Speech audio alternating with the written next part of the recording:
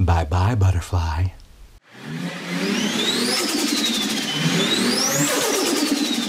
Hey guys, Sean here, Boosted Miata.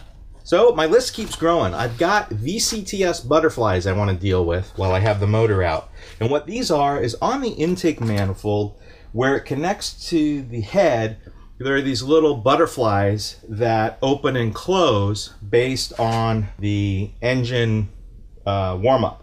So when the engine gets warm, these things, they're kind of closed when the engine's cold start, and then as it gets warmer, they open up, and that's to help with cold start and cold idle performance. And many people who drive the NB2s with the VCTS butterflies, sometimes they'll notice that as they get into the power on the car, all of a sudden they'll get like this boost, and that's because those butterflies open up. So what that tells you is those butterflies are a restriction on the performance of this engine, and I don't like that. I want them off. I don't care about how it runs when it's cold, because I only drive the car when it's warm. I let it warm up thoroughly before I even drive it. So it doesn't even matter to me. So I want to get those things off. All right? So that's what this video is all about. So let's do this. So the intake manifold is attached to the head with a bunch of 12mm nuts right here. You see one? Underneath here. There's some underneath here. I don't know how many. There looks like there's at least 8, maybe 10. And they're in little, you need an extension to get to them. They're in all sorts of locations.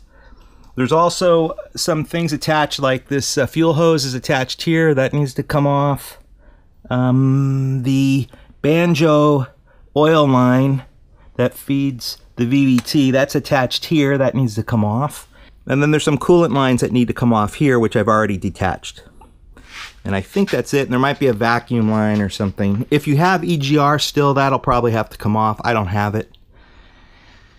And that's it. So let me get this off.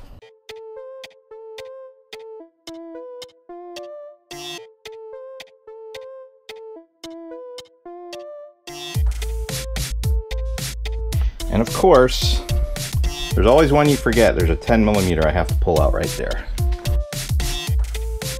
Alright, and she's off. And there are the butterflies, you can see them there.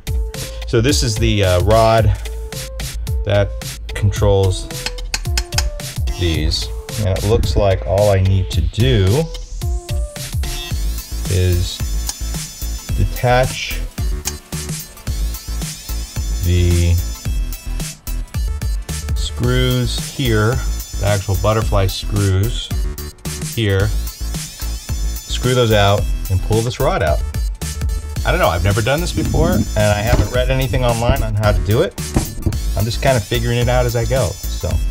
But it doesn't look like rocket science. Bust this out right here. Have a little magnet. When you do this, you can catch it. There we go, see? Caught it with my magnet.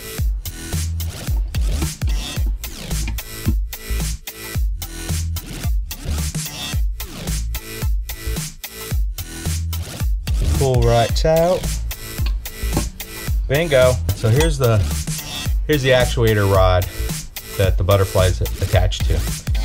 There it is. Rod is gone.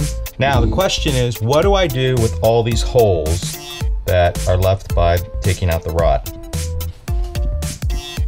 All right, so I have this JB Weld Extreme Heat metallic putty.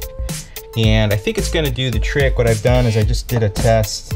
I'm just using my finger and a glove. I just did a test with, I don't know if you can see it, with this one right here. And it seems to work pretty good. So that's what I'm going to use. I'm just going to fill up all these holes with that. And I think we're good to go.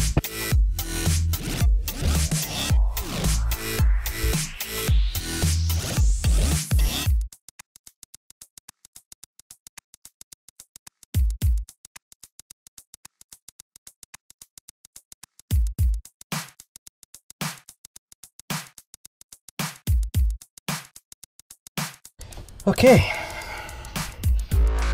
that's a mess. I'm gonna let that dry up. We'll come back to it, see how it's doing.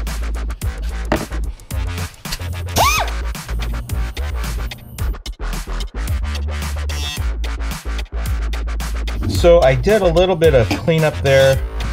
The JB weld is all dry. What I did is I did a quick little grind out to get all the hardened JB weld out of there. So really, when you look at this manifold, the one we're really concerned about is the one on the end, right? Because that's really the one that's got the opening to the outside world here, through there.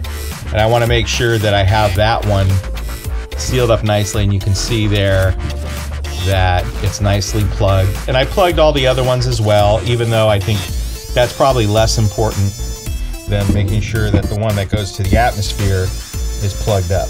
Brake cleaner and a little compressed air, and I think this thing is done.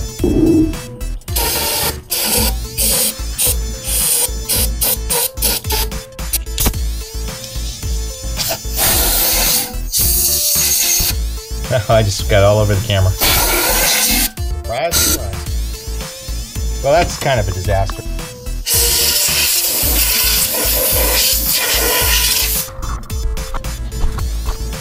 Anyway, I think that's going to do it. I'm going to put the intake manifold together a little bit later. I still have a few things I want to do on the engine before I reassemble it all and get it back on there. Thanks a lot, guys. I really appreciate it. If you like this video, why don't you give me a thumbs up?